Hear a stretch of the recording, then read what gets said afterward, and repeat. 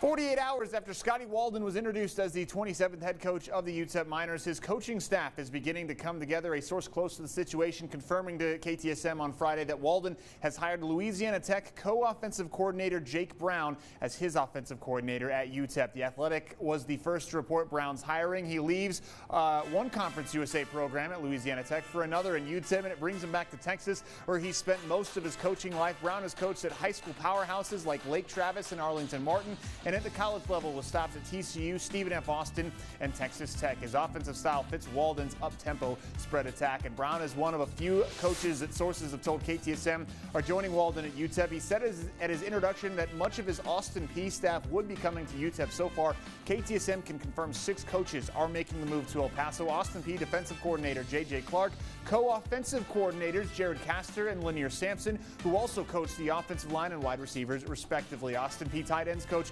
Jawan Dulaney, linebackers coach Seth McDonald, and director of operations Robbie Matos are also all coming to UTEP according to sources. Their roles may be slightly different here with the Miners, but 4 of them have Texas ties, which is crucial for Walden's recruiting plan in the Lone Star State.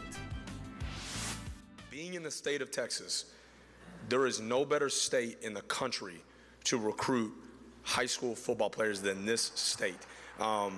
And obviously growing up in the state, I've seen that firsthand, and the quality of coaches, the quality of players.